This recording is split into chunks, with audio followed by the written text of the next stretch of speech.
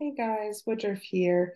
For a while, I've had people ask about teaching burns. It's not something I've taught in the past, but as I've gotten into my new role working in trauma, I have gotten a little bit more, not too much experience, but I should say a little more knowledge around it. And I utilized nursing textbook just to kind of get some information. So I'm going to do my best with this. Hopefully, it's the what you're looking for and should give you a fairly comprehensive view about burns. I did include some pictures of burns in here. I tried to, they can get pretty gross. And so I didn't get too crazy with the pictures. But you can Google those, but they're all like, watch out, this image is super scary. So just know if you have a weak stomach, not on this video, but if you look up burns, you might have some trouble. So anyway, let's talk about burns. So there's different types of burns. There's what's known as thermal burns. So thermal burns come from like hot metals, liquids, steam, flames are probably the most common. This is what we think of when we think of a burn. There's also chemical burns. So like when there's acidic chemicals or other dangerous chemicals, sometimes people work in places where they're dealing with these chemicals. It can cause a burn. And then there's also electrical burns. So from wires, power lines, or other live electrical sources, you can also get an electrical burn. So burns not only have types, like of what I should say sources, they also have classifications. We can classify it based on its depth, the extent, the location, but usually we do it by depth. And when I say depth, I say I'm talking about how deep into what layer of the skin tissue are we getting all the way in the muscle? Are we on the superficial layers? And so usually they categorize them into either partial thickness, which is first and second degree burns. They're either superficial or deep, or full thickness is third and fourth degree burns. So we're going to break down each classification here. First, there's a first degree burn. This is an example. So it's usually from a quick exposure to some really intense heat, or it can also be like a sunburn. And so what you're going to notice on the skin is it looks red. It's blanchable, which means when you push down and let go, that it returns to the color it's supposed to be. So let's say if I had some, like we always talk about like non-blanchable redness. If I had some redness on my hand here and I pushed on it and then let go, if it didn't change colors, then and go back to what it was like, change colors and that's usually a sign that it's not blanchable. So it's all about the color change. Um, the skin is also usually going to be painful. They might have mild swelling, but a big important thing to note is with first degree, there is no blisters. That's going to really help you to differentiate the first and the second degree, because in the second degree, and these are probably the most intense pictures I have in the entire thing. So just keep in mind. So these are more like second degree burns where you can see there's blisters present here. It's red, shiny, wet. They're usually having more severe pain and mild to moderate edema. This can happen from chemicals, electrical current, flames, scald, tar cement. Don't look so much at the causes with these, because like the cause, it can really vary for all of them. Think more, what is the skin going to look like? How deep are we going? So for third and fourth degree burns, I kind of I'm just showing you the difference here. We have first degree, there's no blisters, but redness and some mild swelling. Second degree, we have blisters, more swelling, more pain. Now here we're getting down to third degree burns. You can see we're getting deeper into the tissue. Again, don't worry too much about the causes. They're generally the same. But with these, compared to the last one, these are more dry. Remember, the second degree are more wet. And that's about which layer of of skin that we're in. They can be kind of waxy or leathery, the skin, brown or charred. And we're actually getting down into the nerves here, where sometimes nerves are burned off, where we can have insensitivity to pain.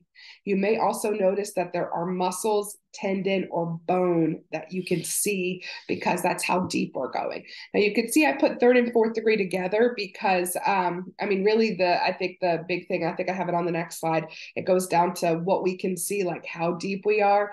But these are fairly similar when it comes to what they look like. But to compare when we're getting, if we're in the muscle and the bone, we're 4th degree. If you don't see any muscle or bone, but we're deep into that past the, and we have that more dry appearance, we're most likely a 3rd degree. Now, some of these, like, again, this is a practitioner, like I'm never going to look at a burn and have to stage a burn. I can look and have a general idea of how deep I am, how deep it is, or like how serious that the burn is, but I'm not going to be the one grading it. So I would hope that, in a nursing school exam, they would maybe just give you like general symptoms and like very much easier things. Like telling the difference between a 3rd and a 4th degree burn is a little bit deeper, but again, it just goes down to, can you see muscle or bone? Muscle or bone, it's 4th degree, just deep, but just skin, layers of the skin, more of a dry appearance, 3rd degree, 2nd degree, blisters, moist. What do you call them? And then 1st degree, it's going to be that, what do you call it? Just surface layer redness and some swelling. So other ways that we talk about burns is we measure burns. And so this is something that's really important because it tells us how severe the burn is. We also use it to determine what type of care they need. So like at my facility, I don't work at a burn facility. So if we have someone come in with more than 20% of their body burned, then we are going to send them to a nearby facility that has more capacity to treat their burns. But if we are, able to treat more minor burns, but we want to make sure that the person's in a facility that can care for them throughout their course of their burn. So we're looking, sorry, my cat's sneezing this morning, the percentage of their body area burned. It also tells us how much fluid they need, because depending on that, sorry, I'm trying to figure out where she is. Depending on where, what do you call it? Depending on how much percentage that they're burned, they may need more fluids. But yeah, it kind of tells us about severity. So we use this, what's called the rule of nines. And it's called the rule of nines because at least for adults, everything is in like there's 9%, half of 9% is 4.5, double 9% is 18.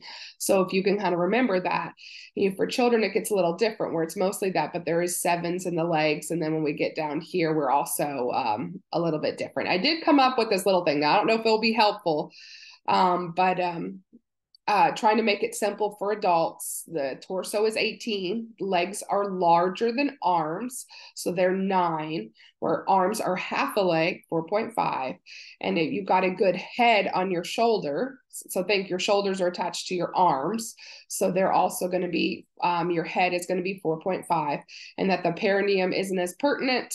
If you like alliteration, it is 1%. So sometimes you just have to, this might be something to kind of study on a note card, something like that if you're struggling with it. But this is a common question is like, hey, here's where they're burned. What percentage is it? Then for pediatrics and infants, children, they only change in the lower extremities and head. So they have a better head on their shoulders. Remember, adults are 4.5, they are 9%. So upper body is all the same. So the arms and the torso is the same, and legs are less. So instead of 9, they are 7%. And then for infants, everything doubles, but the torso and the perineum stays the same. So they have a big old head. They're a double child. So they have 18 for their head. Arms of steel. So they're up to 9%. They kind of have what adults have for legs on their arms. So 9%. It's also double what children have for their arms. And then thick thighs save lives, so they have 14%. So yeah, so it's really, if you can remember what the children have, just doubling that might help, except for the torso and the perineum. So these are just some little funny things. If it helps you to remember it, I hope it's useful. My mind is a special place. So where are we focused with burns? Excuse me. This is a lot. That was a lot of information, just general, like, hey, what is like basic information when it comes to classifying burns. But as the nurse, again, like I'm also not the one in real life to figure out the percentage. Like I can look and have a general idea, hey, this is, they're really highly burned, et cetera, but it's actually not my job to calculate the percentage either. And so maybe if you work in a burn center, that might be something that's on nurses, but I will guarantee you 99.9% It's a physician or provider thing. So what am I going to be doing as the nurse? So there's a lot of ways that burns affect our mind, body, soul. We're going to focus on a few different ones. I'm going to break these down. My goodness, child. So yeah, sorry, my cat. Hold on one second. I'm going to try to let her out so that maybe she'll be quiet. All right, so getting back to what we were talking about. So some things I'm worried about, like the top thing that I'm worried about, especially when these patients acutely come in, is their airway and their breathing. And we'll talk about why here in a minute, because that is a big thing, but there's lots of ways that burns compromise airway and breathing. We're always also worried about the loss of my goodness gracious. Worried about the loss of circulation, especially if they have circumferential burns. We'll talk about that too. It's very painful. Burns really hurt, especially depending on the depth of them, but the care that's required for them, it is super painful. So pain management is a big priority. Fluid shifts, so they can have some instability, some circulation issues when we're talking about burns lead to what's called third spacing. And we'll talk more in depth about fluid replacement and needs of a patient because they can become very unstable pretty quick. They also need a lot of nutrition for healing. You know, burns are like a wound and they need a thorough wound care. And in order for the skin to heal, you need lots and lots and lots of vitamins and minerals, nutrients. And then burns are a long recovery and they require a lot of specialized care. Like I mentioned before, even some of the top hospitals might not be burn certified or have burn centers, burn ICUs, and things like that. So it definitely can, it requires a lot of TLC. So let's talk about airway and breathing problems. So damage can happen to the airway and the breathing structures because people are inhaling hot air. So it can directly, the hot air itself can cause burns internally. Also from inhaling noxious chemicals like the acidic chemicals can damage it that way. And then also direct burns to the airway itself. So people have facial burns, oral burns, burns to the neck, burns to the chest. It creates pressure because burns become very thick, inflamed.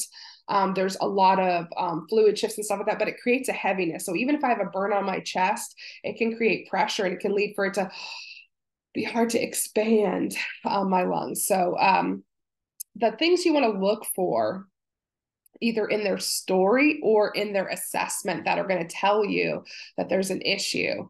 So if in their story they say they were in an enclosed space, you should assume that they have some sort of inhalation injury. That should be like a ding, ding, ding. If they said like, yeah, we were in an enclosed room when the fire happened or something like that, you should be worried because then they're in a closed space, inhaling that smoke, that hot air. It can definitely create a inhalation injury pretty quickly. It can also cause, there can be carbon monoxide poisoning and things like that as well. You want to look for changes in mental status. It can be a sign of poor perfusion, oxygenation. The cherry red skin color, like this is one of those nursing school things that we talk about a lot, and it seems like a hallmark sign. In real life, I've heard that it doesn't happen as often as what we talk about in the textbooks. But this cherry red skin color is a sign that you're I'm not going to say that long word, but like carbon monoxide levels are getting greater than 20%. And so, again, it doesn't happen in every single patient, but it is a possible sign. The patient's coughing often, showing signs of decreased oxygen saturations. Then you want to listen for the quality of their ability to talk. If their voice is very hoarse, if you hear stridor, those are signs of airway obstruction or impending airway obstruction. And then rapid shallow breathing can also be another issue. And because tachypnea is one of your body's first mechanisms, or breathing fast is one of your first mechanisms sometimes to compensate when you're not doing well. And then any sort of singed nasal or facial hair should kind of tell you maybe there's an issue here. So what do we do about it? So we want to give them humidified, 100% oxygen. We intubate these patients early. So we stick breathing tubes in them early because we don't want to wait till late when there's a real problem and to like pretty much wait till I want to say this. I was gonna say bad words, but I'm gonna try to be better. Till the crap hits the fan, um, and so we don't want to wait till then to intubate them, because what happens is, like I said, there's a big inflammatory or swelling process. So maybe I just have a minor injury to my airway, but after a few days, swelling and swelling, it can get to the point where we can't even get a breathing tube in this patient. So before we get to that point, we want to protect their airway, get what's called a definitive airway, or a temporary airway until the swelling goes down. We want to also obtain an ABG, this is that long word, I'll say carboxyhemoglobin levels, chest x-ray to see how they're doing, because we're checking to see if they're oxygenating, but also if they have that carbon monoxide poisoning, and seeing what's going on inside their lungs. Then we want to place them in a high Fowler's position. That's going to help with any swelling, but it's also going to help them with better lung expansion. We're going to do SpO2 monitoring, of course, and then SbCO monitoring, which is the carbon monoxide monitoring if it's available. And so the next problem that we can have is fluid and volume problems. So I talked about third spacing. So during the inflammatory process, what happens in inflammation is the body senses that it needs to defend itself. It needs to do something, protect itself. So usually its doors are closed, but what it does is it opens its doors a little bit to allow the fighter guys to come in and fight whatever's going on. But when it leaves its doors open like this, certain stuff can slip through, and some of that certain stuff is fluid. So fluid starts going where it's not supposed to go, and fluid shifts to the tissue. So it ends up, this patient gets really, really swollen and edematous. We're also going to be worried about kidney perfusion and kidney injury, because the kidneys are very fluid selfish and fluid dependent. And so we really want to watch the kidney function closely, and we want to make sure that they are not having too many issues when it comes to like that they're getting enough fluid to their kidneys. Usually these patients need massive fluid resuscitation, so they're going to need like a lot of IV fluids. Like we give these patients a lot. We're going to talk about it here in a minute. And so as a result of that, we really need good intravenous access as well. So we need to make sure that we have good IV access, because especially too, let's say that they have burns on their extremities, swelling happens and other stuff. It can be really hard to get good access on these people, especially if they have like widespread burns. We usually do 2 large bore IVs or get central access. There's a formula we're going to talk about to calculate appropriate fluid resuscitation. And then we're going to monitor their vitals, their urine output, and everything for improvement. So the other hard thing that students struggle with is these formulas for fluid resuscitation. These formulas for fluid resuscitation usually only apply to those that have greater than a 20% total body surface area burned. So remember, we said that's why that number is so important, because we need to know how much is burned so we know what kind of fluid replacement they need. A lot of others can do oral replacement if it's safe, just depending on where their burns are, if they can swallow, etc. Pretty much all patients that have burns are going to get some sort of fluids, but we're super heavy with those that have these greater than 20% burns. So I looked on the American Burn Association, and I looked up the Parkland formula, because those are both very commonly used. And I've noticed that there's a little bit of a variance. Sometimes, like I know at my hospital, we've done like the modified Parklands, which is 2 mils instead of 4. But most of these formulas we give 4 milliliters of lactated ringers. We multiply that by their weight in kilograms and multiply that by their percentage of their body that's burned. And this is not just like their rate an hour. This is how much they're going to get over the next 24 hours. But we're going to half it. The first half should be given in the first 8 hours, and the second half we put over 16 hours. So you can see there's lots of math here, which is why I'm glad I've never had to teach this.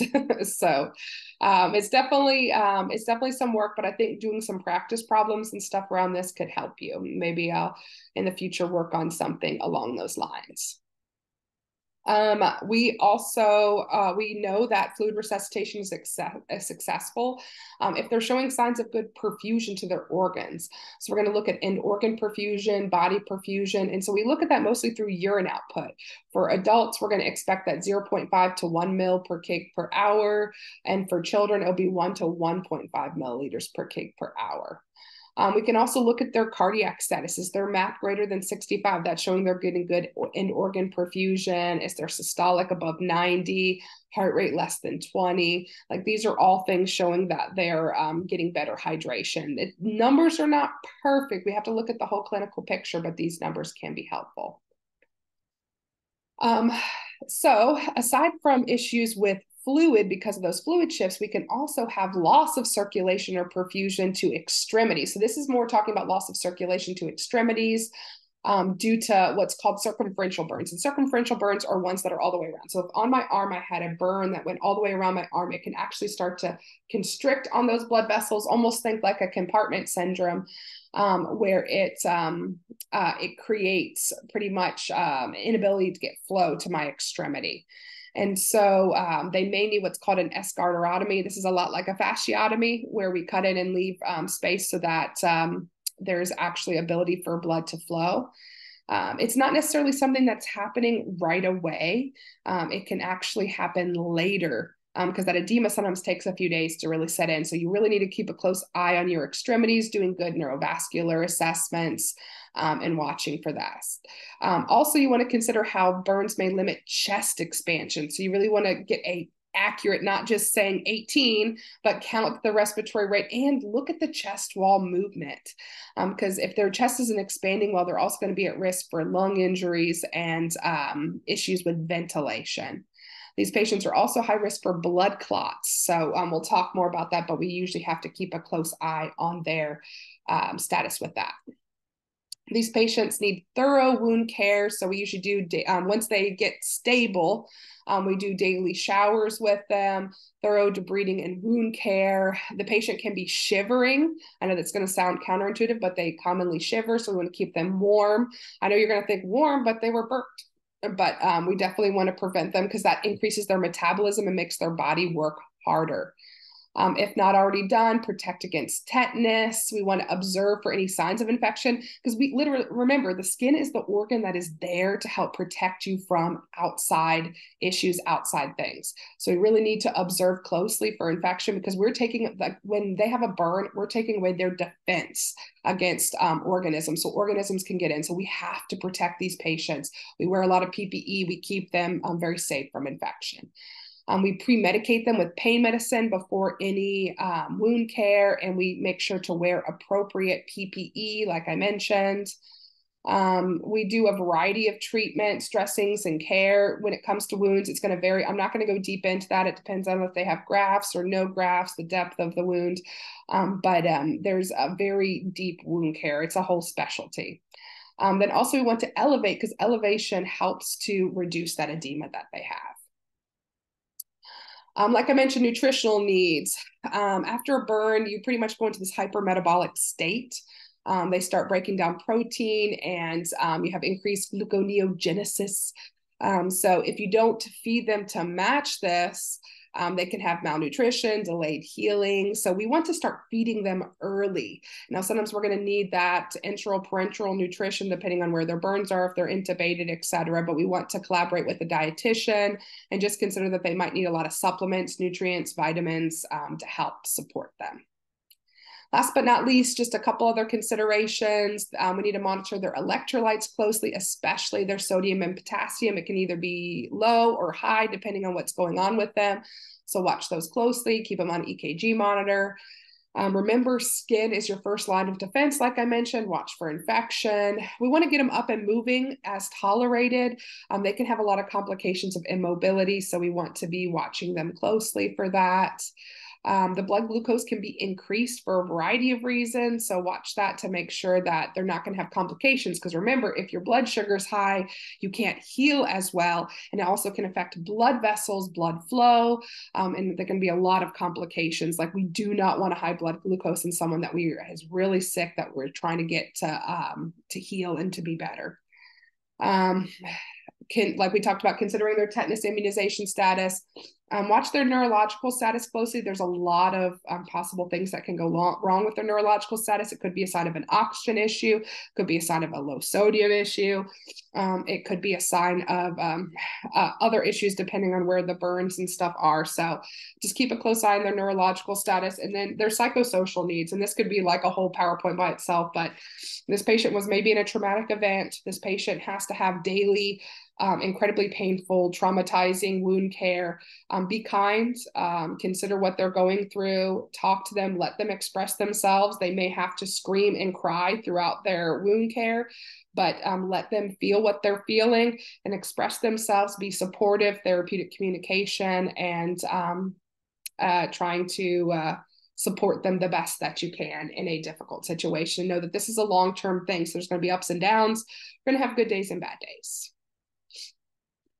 I think those are the big pictures of what I want to share. Hopefully this is what you guys were looking for when it comes to this. This is probably the best that I could do, but yeah, if there's additional things that you need, let me know if I can help. See you for the next one.